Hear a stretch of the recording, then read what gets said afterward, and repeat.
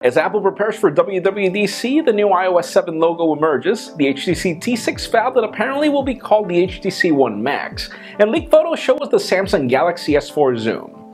I'm Jaime Rivera, and yeah, you know what this jersey means. It's an excuse to get a beer tonight. And this is Pocketnow Daily.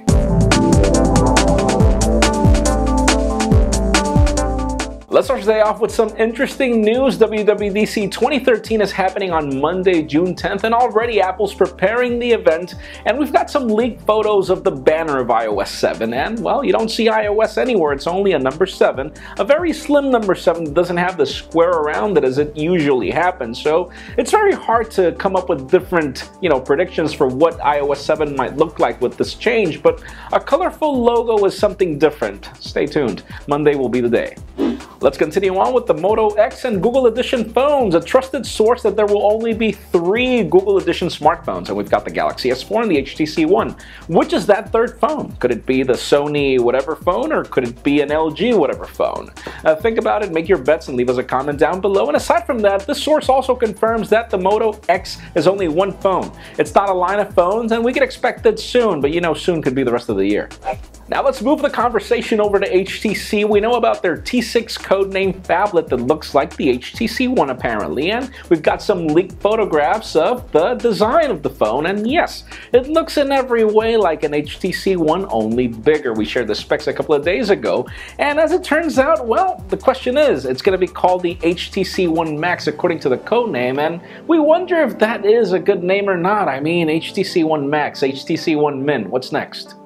Now let's cover some bad news from Samsung. According to JP Morgan, well, the company has sold a lot of Galaxy S4 phones, 10 million units so far, but it's not as much as they were expecting. They are already declining the number of predictions from 80 million phones total to just 60 million because apparently the phone hasn't sold as much as they were expecting. So, begs to wonder, why hasn't the Galaxy S4 sold as much as these companies have estimated? It's even hit their stock market price by 6.7%, so what are your bets? I mean, I believe it's because it looks a lot like the Galaxy S3, but let us know what you think.